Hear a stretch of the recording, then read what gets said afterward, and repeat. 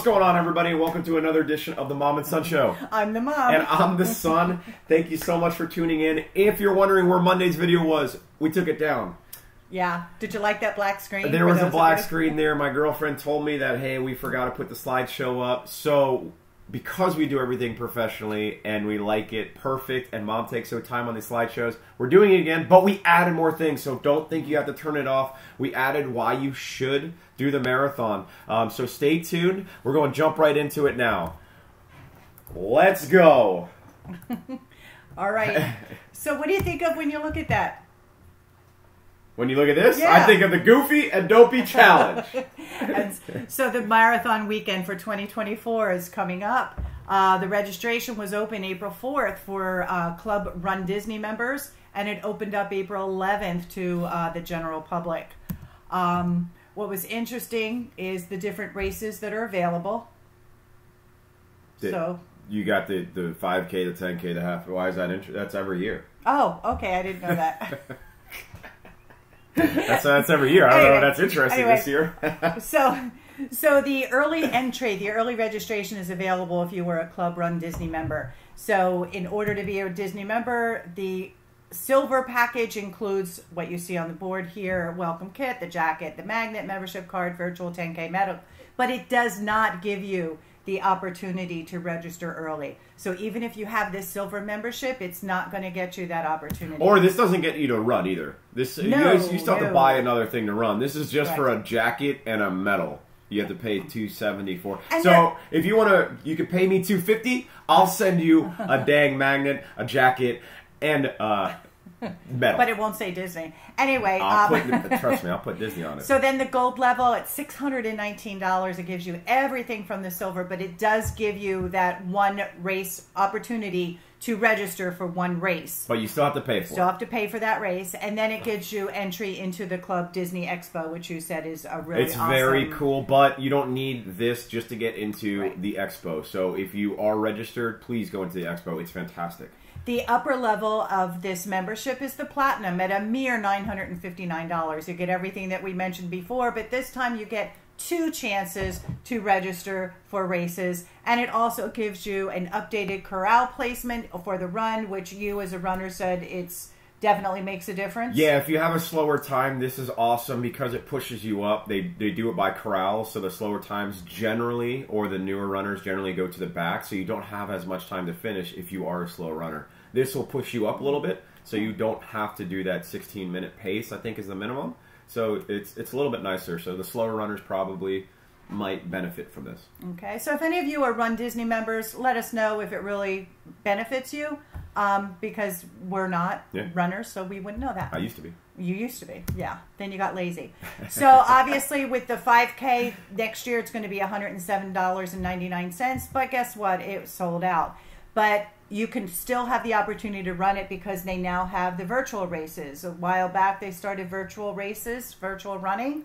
So instead of that price, you can pay $85 and run at your house. Fantastic. To run at your house, run around the block. Our development is a mile, so if you wanted to do 3 laps, 3 laps, 6 laps, and then all the way up. Every single area, every single race that's offered at the resort is also offered in a virtual setting. And the the Dopey Challenge is all 4 races in 4 days. That's what the Dopey Challenge is. It's very expensive. It's very hard to do. It is quite an achievement because you have to be a dope to be running a 5K, 10K, half marathon, and then marathon at the end. I have a couple friends doing it this year. They're stoked about it. It's very expensive, but when you have that accomplishment, it's very cool to see all the medals lined up on your chest. And they're very heavy from what I understand. They are very heavy. Very heavy. Okay. So what if you can also do the virtual Goofy or Dopey by yourself for $511. But you get the medal. Woo! Let's go. The medals. I know people during COVID that actually did the marathon or the Dopey Challenge from your house, where those are different circumstances, so it was an accomplishment. But doing it at home is nothing like, it's better to pay the extra money to go to the marathon or to go to Disney. And we're going to figure out why. What do you miss if you run virtually? Man. Okay. So one of the things you miss are stats. What do you mean by that? Yeah, so when I did it back in the day, this is me on the top. These are my stats. You can actually be tracked by your family members while you're there as well. Which we did. Which is very, very cool. But you get your 5-mile split, your 10-mile, the half marathon, the marathon. This is just a marathon. You also see all your stats for all the single races, or for every single race that you do. So it's very cool. And it will always be in the Disney history as well. Oh, cool. The medals are mailed to you, and this is from last year, or this current year, January 2023. So if you don't mind waiting for them, then you can get them in the mail. Or you get them at the end of every race. When I did the Dopey, I only ran the marathon, but you get them at every single race, and then you put them at the end on Sunday. Very cool pictures.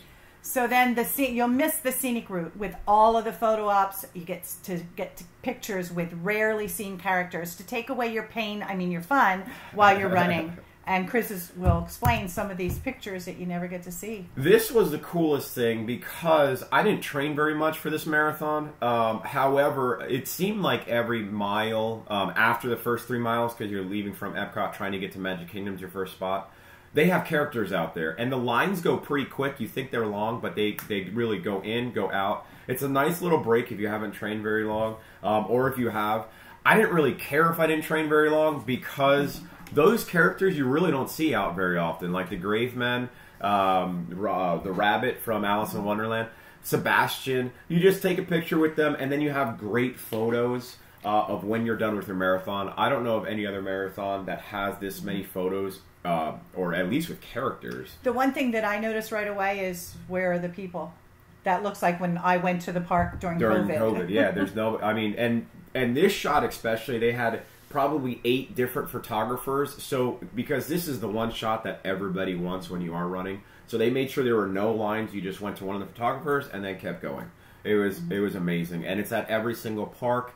In the back lots too, where you think it might be a little boring. Like that's where that Cars picture was. That was in one of the parking lots of Magic Kingdom, where you're just running through the parking lot and sweet, the and Cars. Those were real characters in front of the Haunted Mansion, right? Yes, those were actually people, and they were pretty scary. They were very, very good. So that was definitely amazing. Yeah, so I think missing the scenic part of it is probably the most... That's why you pay the money to take the pictures and to get these memories. And it takes a lot to run it, although I believe a lot of that is done by volunteers.